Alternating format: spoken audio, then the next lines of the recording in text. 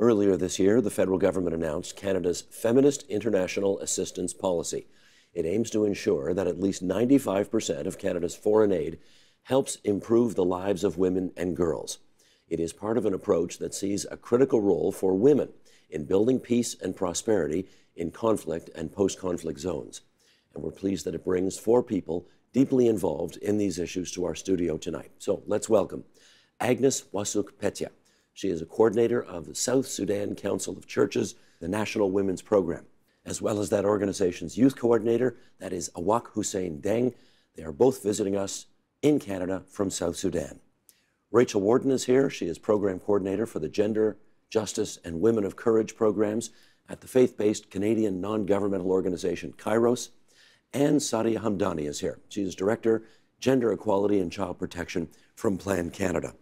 And as you can all tell, one of you is going to have to host this show pretty soon because my voice is about to give out. But we'll do the best we can. Rachel, get us started. What does Kairos do? Well, Kairos is an ecumenical organization that brings together 10 churches and church organizations in their work for human rights and social justice, and we have a focus on gender justice. So we work with partners both internationally and in Canada, and we have a long history of working with women's organizations and women's movements on issues of women, peace, and security. And we've learned a lot from our partners, and we've built, together with partners, a Women of Courage program. So that's one of our key programs within Kairos. Tell us about the tour that you have coordinated for Kairos. Okay, the tour coincides with 16 days to end gender-based violence, which spreads from November 25th, the International Day to End Gender-Based Violence, and December 10th, which is International Human Rights Day.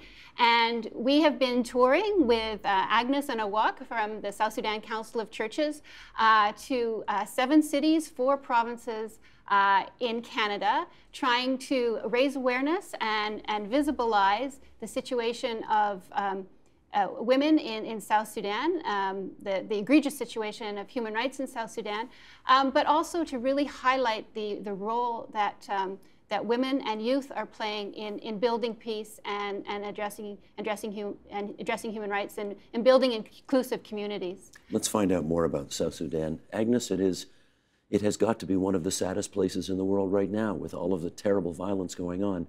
Tell us about your connection to that violence. I am one of those who was born in war, grew up in war, became a grandmom in war.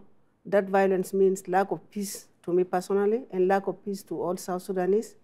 That violence means to me destruction, lack of development, absence of services to the people. It means to me a lot. And it made me feel pain really on how long are we going to be in war, and the generations that are coming up, what will they learn from us? And that is what made me to commit myself to work for peace. Let me follow up with Awak. There was such hope when South Sudan was created as its own country, not that long ago, but it has descended into violence and misery for so many since then. What's your connection to it? As a US person, find yourself living through all this conflict, and not even talking about that the youth are actually the firewood, because they are the one who fight, and they are the one who, when the fight finished, they are the one find themselves unemployed, sitting around, sometimes just hang out. So it's actually touching, and it's have a real big effect and real bad effect on youth, because they're the one who pay the higher price, Let me understand that more. Young people pay a different price than older people in these fights? How so? Okay, the older people, they are actually already going through the conflict and they living it. But when you come to the young nation, which is supposed to be like the future, like they are tomorrow for the country, but you find them doing nothing, like absolutely nothing, because they just either they go to war, got killed, or come back injured, or after the war finish, you find them like the one who doesn't have anything to do, and all those kind of things. So they are paying actually twice more than the elders, because they're the one who send them. You go, and they're sitting here. So they are actually, like I said, they're the firewood for the war. The firewood, that is quite the metaphor. Yeah. Sadia, I want to bring you in at this point. Tell us about what Plan Canada is doing in this conflict. Not particularly in this conflict, Steve, but Plan International commits to realizing the rights of women and girls across all our programming, and we do work in South Sudan also. In that, our role is throughout our programming to carry out what we call gender transformative programming, which takes a very, very targeted approach to empowering women and girls across all kinds of programs, such as young people like Awak herself and Agnes here, making sure that throughout any kind of programming that we do, whether it's development assistance or working in humanitarian contexts, we work together with organic grassroots organizations and movements and youth movements to take the agenda forward. So that is what we do through our work. And why do you think it's important to focus on women and girls as opposed to everybody? Well, if you look at absolutely any data out there, any kind of indicator, be it in health, in education, in economic participation, you will find that women and girls are heavily disadvantaged relative to men and boys. And unless, and this is all basically because of prevailing gender inequality and discrimination against women and girls just because they are female. So it is clear to us, and Rachel would absolutely agree with me, to everyone working in development cooperation, that unless these root causes of inequality are addressed head-on, absolutely no goal will be met in the world, whether it's through the Sustainable Development Goals. Nothing will matter. Optimal kind of outcomes for everybody, men and women alike, will not be possible. So it is critical to recognize a couple of things. One is that women and girls actually contribute heavily to their societies. Even in conflict situations, look at who we have today, right? So their contributions are totally invisible. It is critical to visibilize those contributions and bring them at the heart of development cooperation. Let me follow up over here with Rachel on this one. I think I'm on pretty safe ground in saying that most of the wars in our world are started by men. Men make the decision to go to war, men fight the wars, men are killed in wars. I want to know about women, and I want to know about how actively women are allowed to be involved in, for example, peace negotiations to end those wars. Mm-hmm. Well, that's the problem, because when we're talking about peace negotiations, it's usually the armed actors who are involved in those peace negotiations, and those at a high level tend to be the men. There have been studies that show that peace processes that involve women last longer and more inclusive and are more just, not just for women, but for everybody. So why aren't more women involved? Well, I think because of traditionally they've been excluded, and it's a real struggle. But they have been. It is being recognized now. Well, within the UN, there's the UN Security Council Resolution 1325, which says women should be involved in peace building from a community level to a national to an international level.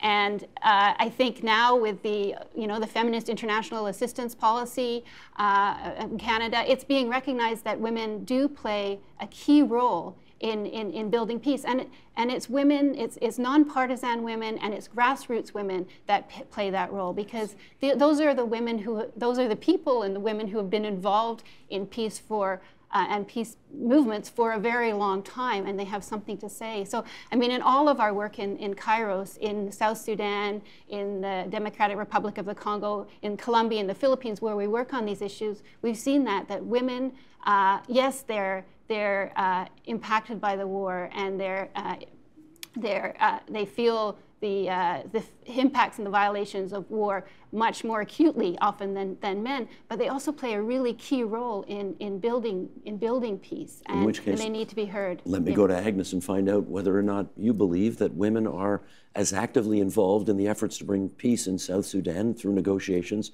as they could be or should be. No, they are not really, but maybe only those who are part of maybe in their parties or in the political arena, but not all the women. And this is what we are fighting on. We need at least the inclusivity of women from all levels. Awak, I wonder about that. How do we get more women involved in the actual peace process, in the actual negotiations? Is that possible to do? Yeah, it's quite possible to do, but you need to convince those party who will go and sit on the table, because like Magna said, Rachel said earlier, the one that go do the war, they are the one who come and sit down again, saying that we want to talk about peace. You are the one who started, and how come you're going to talk about peace only you? So they need to be convinced that you need to put some more women inside there. Otherwise, this peace negotiation may not sustain for a long time. How do you convince them to do that? As a youth person, well, I can convince the young men, which I have already did part of it, telling them that we are not less than men. We are actually sometimes same as them, or maybe even more. Let them know that women are, yes, vulnerable, but at the same time they have power. They can make change. So this is one of the seminars that we are actually conducting, and most of the people that are supporting are men. So they're already adopting the idea of women are not less than us, but this idea need to be reach to a higher level. If that idea reach up to the higher level, I guess women can be part of the peace negotiation, and we will have a good peace agreement. I don't know this for sure, but I want to ask your opinion about this. I suspect that men are afraid that because women tend to be more consensus-oriented, they're afraid you're going to give the store away and not be good negotiators, not be tough enough at the negotiating table. Is that legitimate? Steve, it all goes back to what is the norm, the value women are held in. It's underlying everything, right? Most of the time in the work we do in the field, we hear things like, well, women don't have the same exposure as we men do. Therefore, their ideas are very, very, if you like, provincial and insular and not the same breadth of knowledge. Whereas all that might be true, there's a historical reason for it. Perhaps the education level might not be the same, or their exposure may not be the same. However, it is true what you say, that there is this whole idea of power, which you just mentioned, and I totally agree with you. The power, the dynamic, the shift of power is something that probably men are very afraid of. And in our programming, we've learned that, where you talk about power sharing between men and women, it isn't that scary at the end of the day. It's a matter of moving together, moving forward together. And we find that it is very, very difficult to sensitize men. And I salute you when you say that you're starting with young men. That's obviously probably the best way to start. It's the lower hanging fruit. Because the older guys are too set in their ways already?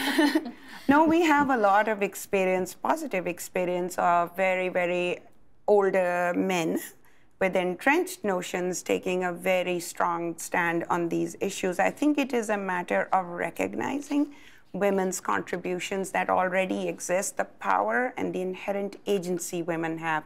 Talking about peace building, conflict prevention, conflict resolution, peacekeeping and building. Women have the knowledge and expertise of their communities. And to leverage that and to build on that is so critical. I appreciate that, but in my experience, men don't let you come in through the door unless you bang it down. So what are you doing about that? Well, I think we have actually a really positive example in Colombia, in the peace process in Colombia. And that Kairos also works with grassroots women's organizations in Colombia. So when the negotiations for the peace accord in Colombia started in 2012, women weren't at the table. But because, as I was talking about, women's role in defending human rights and in peace building throughout the decades of war in Colombia, they were clamoring and they were demanding a place at the table. And they did get a place at the negotiating table. How did that happen? through their demands, through their they traveled to Havana. They demanded a place at the table because of their connection with the communities and their experience in peace building. Did they get out on the streets, Rachel, and bang pots and pans? Or what made it happen? Well, I think it was that they're so well organized. There's a strong women's movement in Colombia. I mean, the partner that we work with in Colombia has 45 years of experience working in a war that was 6 decades long. So they are creative, they're tenacious, and they got their voices heard. And so the resulting peace accord, although it's not perfect, includes women and includes a gender component, and women are involved in the implementation of that peace process.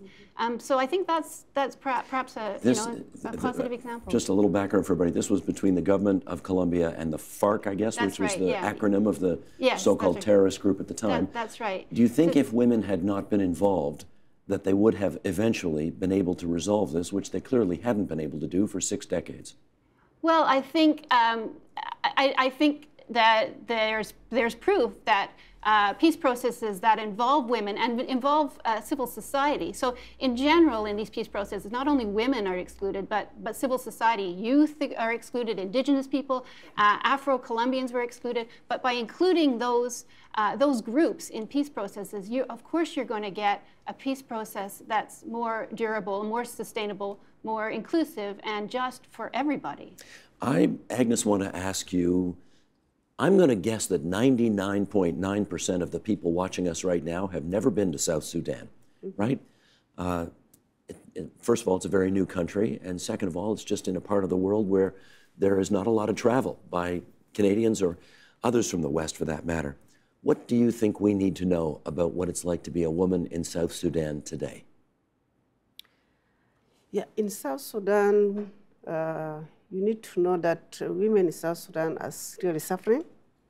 They are faced with a lot of violations, and it's because of the wars, the recurring wars. We went a long journey in war, starting from 1955 up to today. We partly get peace, but then again, we go back to war. You said violations. What kinds of violations? There are a lot of violations. It's like sexual violations. You know, in war, always women are used as tools for people to reach their interests. There are a lot of sexual violations. Those women who are violated have no place to go and share their issues, their pains. These are some of the issues that women in South Sudan go through. At the same time, currently there are a lot of problems, economic crisis, hunger, you know. These challenges are all facing women in South Sudan. So they face double challenges, like they're in war and at the same time they're looking for survival for themselves and their children. So. I want to ask Sadia about Canada's attempt to step into this story and make some progress. I think it was about 6 months ago that the federal government announced Canada would have a feminist international assistance policy. What's that done so far? Well, first of all, I think we all welcome that policy. Canada has been a leader on promoting gender equality for some decades now, and this is, of course, a huge affirmation of that. In terms of impact, Steve, it's been 6 months, right? It's a bit early in the day. Too soon to tell. Yeah.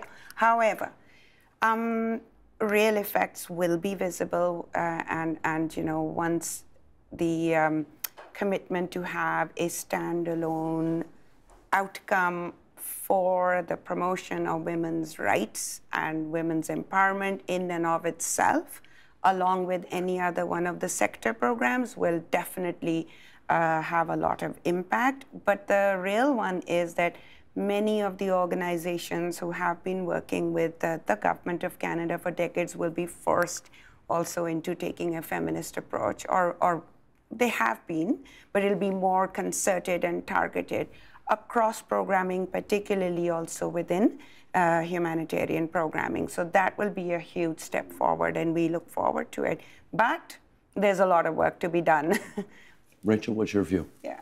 Yeah, of course, we welcomed it, and partners as well. These are issues, as I said, that we've been working on for a very long time with partners, and we were involved in sort of lobbying around the international assistance program. So we were very, very happy to see this reflected in the actual policy. And so we celebrated that. But now is the question, yeah, as Heidi was saying, of implementation, and also putting money into the policy.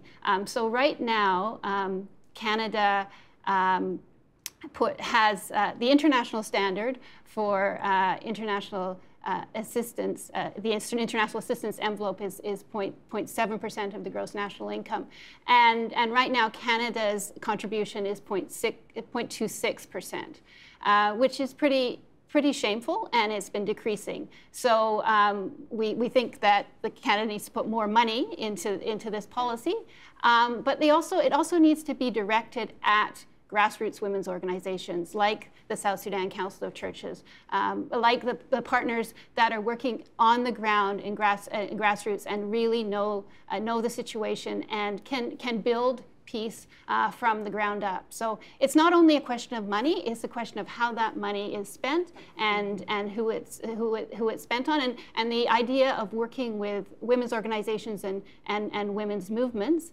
And I think also adopting a human rights approach where the women who are defending peace and human rights are protected and accompanied, and that the Canadian government is committed to that as well. So we are excited, but we also realize that there's a lot of work ahead in holding the government accountable for this. Sadia, we pointed out already earlier in the program, South Sudan's a long way away. There are a lot of Canadians who've never heard of it, certainly never been there. They probably are wondering whether we, spending as little as Rachel just suggested we are, can really have any impact over there at all. Do you think we can? Absolutely. First of all, Canadians, if you're talking about, we have evidence, and Rachel, of course, would also agree, evidence that Canadians are a very generous people. I think by raising their voices and by standing up to such situations that we see every day, because, Steve, conflict has no boundaries, right? Everyone is affected by them. With a history like Canada of lasting peace and human rights, I mean, standing up for these issues by every Canadian is critical, and that has a massive impact. The very fact that the government has actually adopted a policy such as the Feminist International Assistance Policy is testimony to the fact that Canadians care, and certainly this will not happen tomorrow or the day after tomorrow, but I believe that raising their voices and raising these issues everywhere is critical and will have an impact for sure. Awak, I just want to ask you, how long have you been in Canada now? Almost more than 16 days. 16 days. Yeah. What do you think of what you see? It has been actually a learning journey because I have been seeing a lot, knowing a lot, hearing a lot. So I liked it, you know, the idea that from where I came from, I never thought that Canada have actual issues or problems. But when I came here, I get to know that they are facing a lot of problems like violence and like those of indigenous people who have been going, you know, through a lot of things. So it was a real learning journey for me. So I liked it, and the good thing about it, like, people in Canada, they talk about their problems, they talk about their issues, you know, they don't just keep them inside. We have the same problem, but we don't talk about them, you know, we don't say them out loud. Like, maybe that's why people are sometimes so much violence, because there is a lot of anger inside them because they don't speak out, yeah. So this is one of the things I like about Canada, and I hope I will be, you know, it's one of the learning things. Agnes, let me finish up on you. What's your view? In Canada, I've learned a lot, as Awak puts it. It was like we were here to share our issues as South Sudanese women and maybe to let our problem be known. But I came to realize that also in Canada we have learned a lot, especially when we visited some places of the indigenous people. I remember we visited a hospital in Regina, and in that hospital we shared with the one indigenous man who is responsible for the spiritual items of the indigenous people. And he shared with us, not only sharing, but he has given us an input or maybe a backup to what we had been looking for. Like, as I mentioned, South Sudanese are traumatized. The word South Sudan means trauma to the people of South Sudan. And one of the areas that we, the women in the Council of Churches, are trying to focus on is the trauma healing. In that hospital, I learned about some of the mechanism for trauma healing. And he shared with us how to forgive, how to get connected with the self and with the Creator, and how to understand issues. So it is about really not only our problems, but also we come to know that in Canada there are a lot of issues that related to our issues. We have attended the blanket exercise of Kairos, Canada, and there were some papers read. And in those papers, the issues that were aired out are the same issues that we are living in the South Sudanese. So I was like, oh, we are not alone. There are also some problems here. And also the warm welcoming of the Canadians, starting by Kairos Canada staff and the partners of Kairos. Wherever we go, we find a warm welcoming, and it is like, oh, we are not disconnected. Even though South Sudan is not known to Canada, but the people here knew that there's somewhere in the world a place called South Sudan, and these are the people of South Sudan. Well, I'm happy to say that I'm glad that you two have learned something from your trip here to Canada, because we have surely learned something from your visit to our program tonight. So I want to thank all four of you for coming into TVO tonight and sharing your views on this important subject. Thank you very much. Thank you. Thank you. The Agenda with Steve Paikin is brought to you by the Chartered Professional Accountants of Ontario, helping businesses stay on the right side of change with strategic thinking, insightful decisions, and business leadership. Are you on the right side of change? Ask an Ontario CPA.